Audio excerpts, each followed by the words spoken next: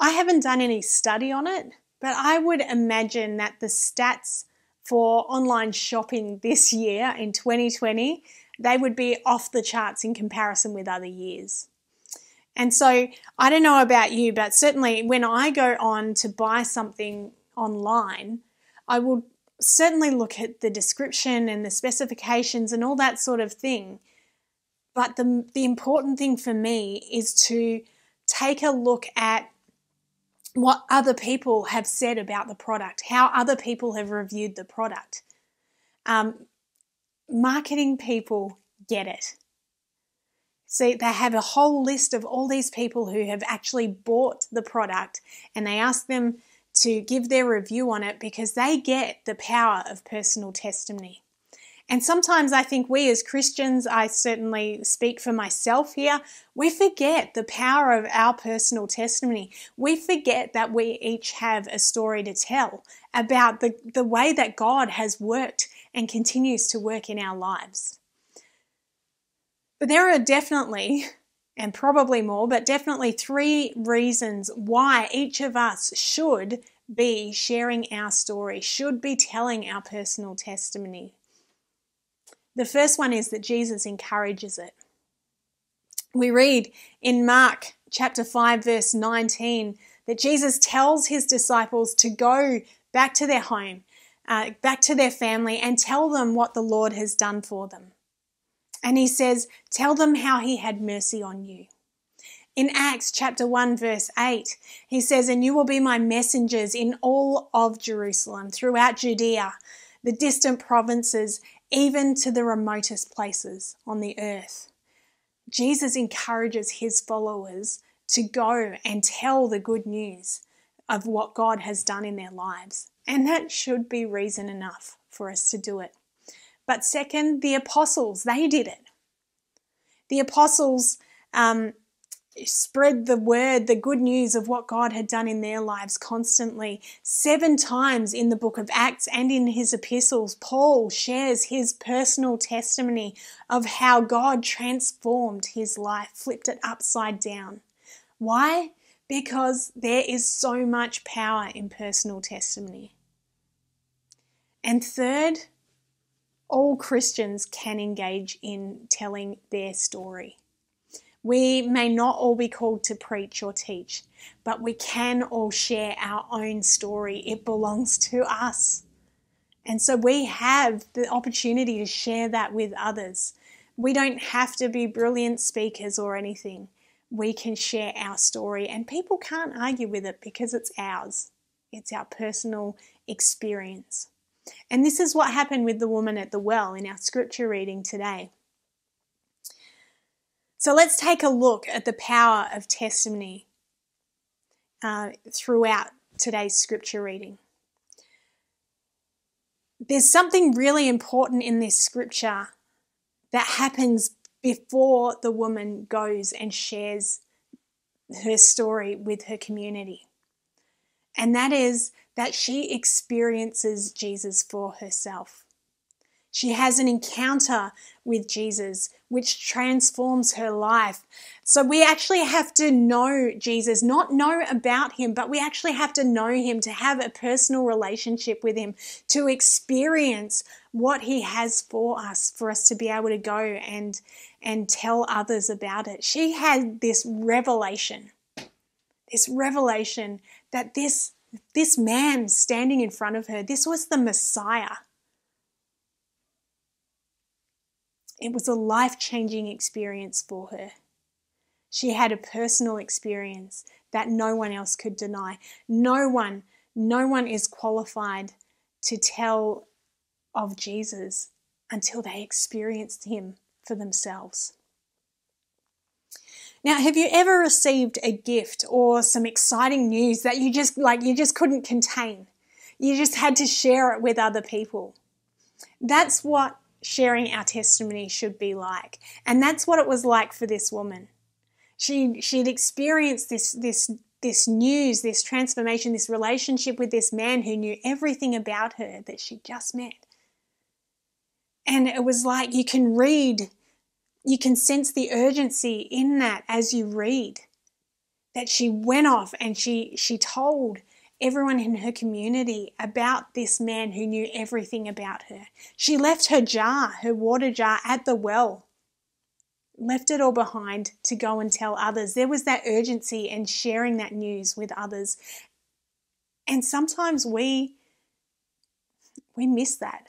We don't have it in ourselves. And sometimes I think we need to rekindle that relationship with Christ so that the Holy Spirit stirs that urgency within us so that we can go and share our story with such eagerness that she did. And now, obviously, we are called to go into all the world and to make disciples. But I think there is something in this story that tells us a little bit about the sphere of our testimony. And that is our testimony. We need to start telling our testimony where we are. Yes, we need to go into all the world. And we need to go into all the world and make disciples and share the gospel. But we start right where we are. This woman, she went back to the village, to the people she'd been avoiding, and she shared what had happened with them. These people knew her, they knew her past, and they could see the transformation in her life. We have to do the same. We share our testimony to start with those who know us, with those who knew what we were like before we encountered the living Christ. And if they can see the difference in each of us, if they can see that transformation, if they can see how the way we were living is different from how we live now, then that is such a powerful story. There is so much power in that when they can witness that for themselves. So we begin in our own town, with our own people, where people knew us before our conversion or before our experience of deepening our relationship with God. And they see and they hear what the Lord has done in each of us. Our sphere for testifying is right here, right now, right where He's placed us. So the question is how? How do we do it? Well, in verses 28 and 29, there are 7 things that are emphasized in how we should share the good news with others. And the first is priority. As I said, this woman, she left her jar. She left her jar at the well. Her priority, her main concern was going to get water. But now her concern was going and telling others and saving souls so that they could experience this transformation that she had experienced. Second is earnestness. When she went back to the village, it wasn't just a casual conversation. There was this earnestness in how she went about going and speaking to them with conviction about what had happened to her. The third thing that's emphasized is direction. And the scripture says she said to them, she said to the people. Now, if she's going to say to the people, she has to first find them. And one thing that we need to do, we need to wait for this same direction from the Holy Spirit so that we can be directed to the people that we need to speak to as well. And following on from that, there's emphasis on speech.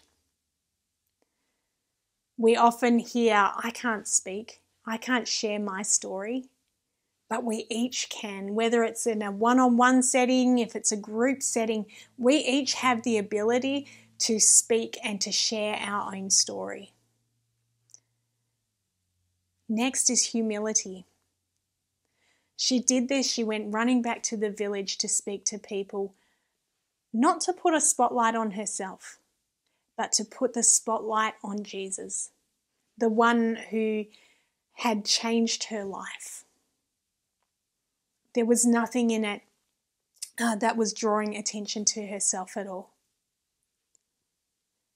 The next is challenge.